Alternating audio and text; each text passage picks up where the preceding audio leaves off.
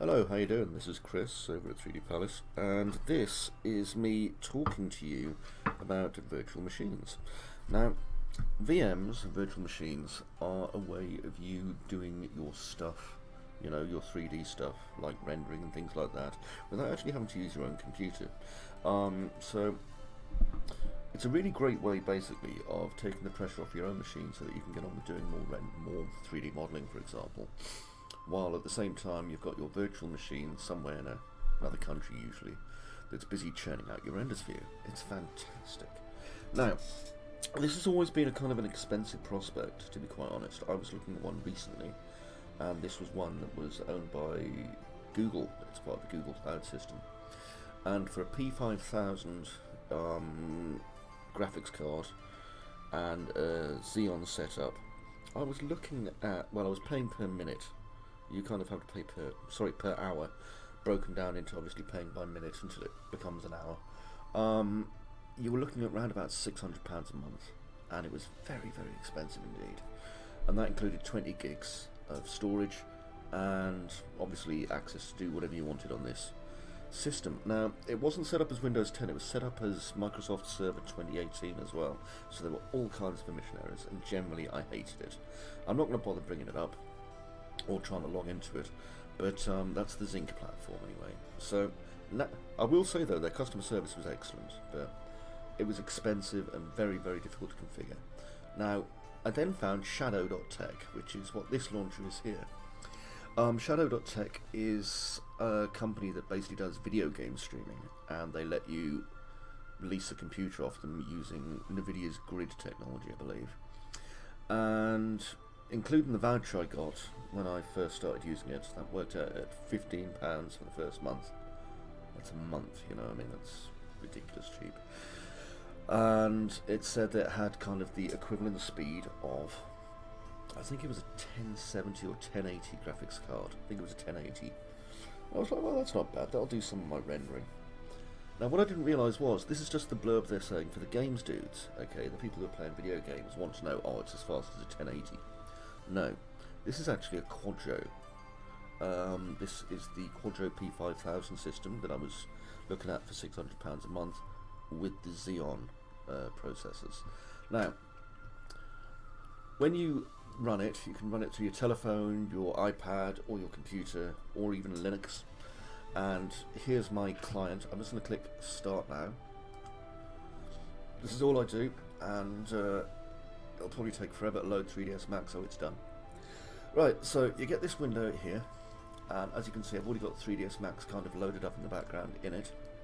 And this window is my computer, okay, so you can see here, I can do all the stuff I can in my own desktop over here. Now I can, I'm going to make it full screen. I know it's going to be a bit confusing down the bottom here if we get double. I could also make it kind of full screen if I wanted to, but the recording tool might be a little bit freaked out by that. Now, something I can do over here, because like I say, if I just go to my computer, here we are, this PC, right click, properties, there we go. So it's an Intel Xeon, lovely, lovely, lovely, and I can tell you now it has got a P5000 in here.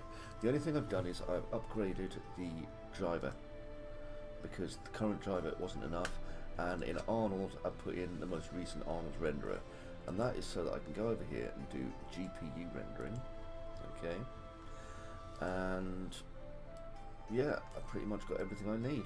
Now, if I'm doing GPU rendering on this cloud, I'm going to hit F4. As you can see, there's an awful lot going on in here. There we go.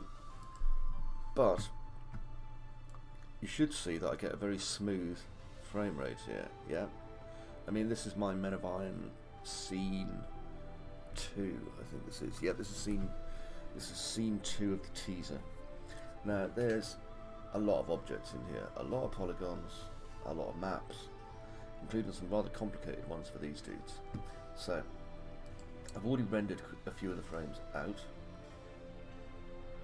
Okay, and if I just go over to rendering and compare media in RAM player, and none of this will have any impact whatsoever on my recording because this isn't on my computer.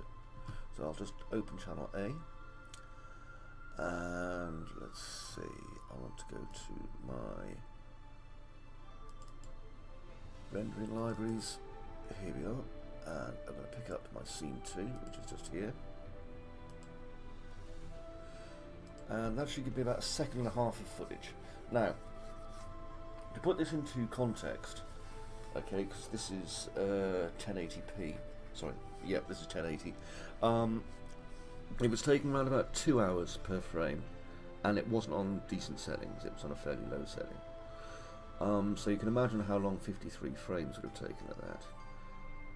Now, the render speed at the minute on this per frame using GPU based rendering on my P5000 with high settings is 5 minutes per frame. So I was able to do 53 frames, and I just left this on last night when I went to bed, and as you'll see, it's starting to get there. It's still a little bit gristly in places, but you know what, I don't care at this point. The fact that I can actually render at all is nothing short of miraculous. So I'll just let it continue loading its frames in. There we go, and now obviously I can play it.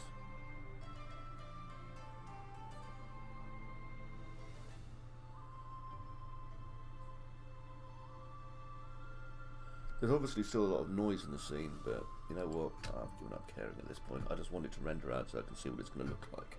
Because the good thing is now I've got the option of doing that, because I'm doing this, you know, I've got my ability to render my frames. Right, so I'm going to exit my RAM player, and I'm going to go with my system over here, and I'm going to pre-populate my GPU cache. Click populate. This won't take long either. Anyone who's got a graphics card who's watching this and has tried GPU rendering on something that's less than a P5000 will probably be eating their own liver with sadness at this point. Anyone who's got something better than a P5000 can frankly bugger off. And this is in real time, obviously I'm not speeding this up. I think my computer that I'm using is in Amsterdam, by the way. Speed on it is phenomenal. I was able to download and install 3ds Max in about 10 minutes.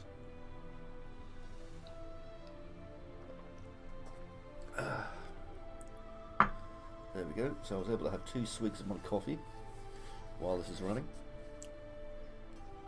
And now, if I go to render, I've just got to make sure I'm going to save this so that everything. Because what happens is when I log off out of Shadow, it'll give me a certain amount of time, and then it'll go, oh, there's no one there, and it'll put this into hibernation. And hibernation's obviously not a friend of this kind of thing. So let's see, make sure I've got everything I need. Yes, I have. Let's click render. And hopefully you'll see fairly fast what I mean. I'm not going to make you watch the entire gosh darn process.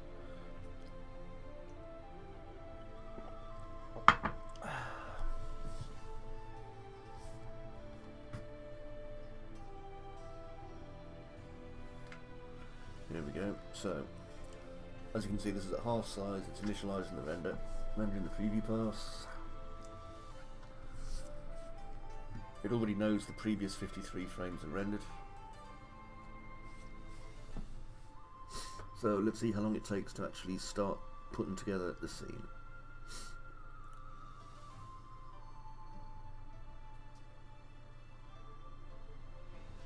My guess is not long.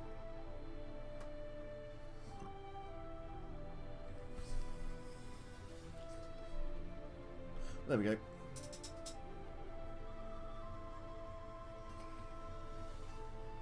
And like I say, I can attest this takes around about 5 minutes per frame, if that.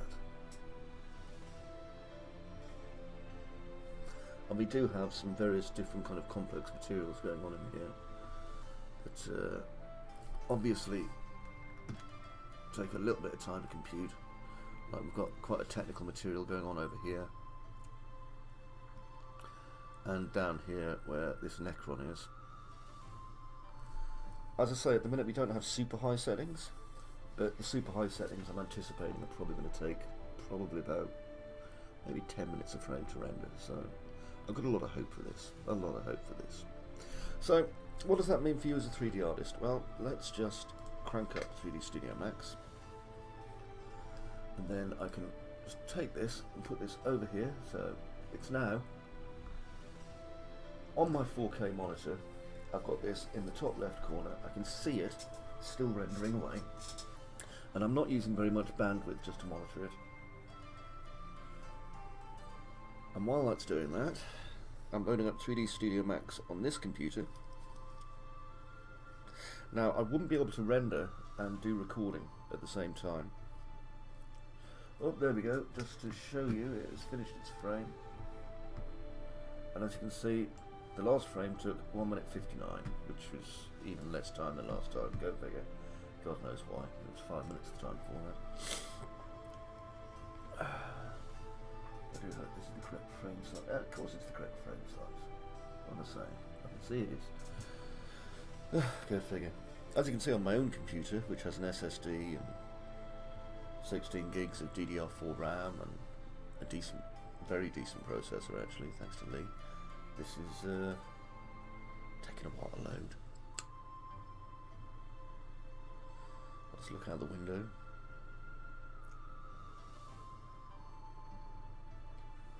Estimated completion time on my project is, well, nothing like what it says, because obviously it rendered the first 52 frames, or it thinks it did, in 3 seconds.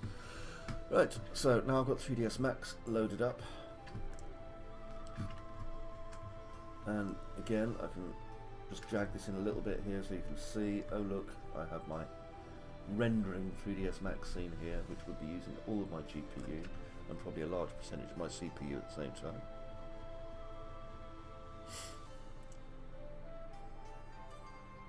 Did I install my blooming 3ds Max to a non-SSD drive? I'm starting to wonder. It's taken a few minutes to load, isn't it?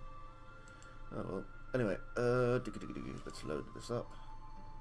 So now I can open up my forest scene parts file, like that.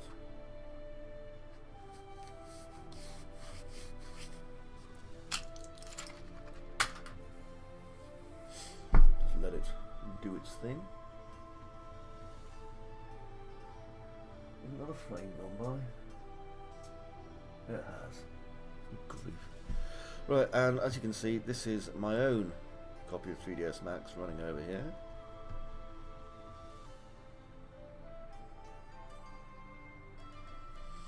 Okay, which I'm obviously able to manipulate stuff and do things with, while at the same time, for less than the cost of an indie game on Steam, I have Good Laugh Shadow over here running away. Well done, Shadow.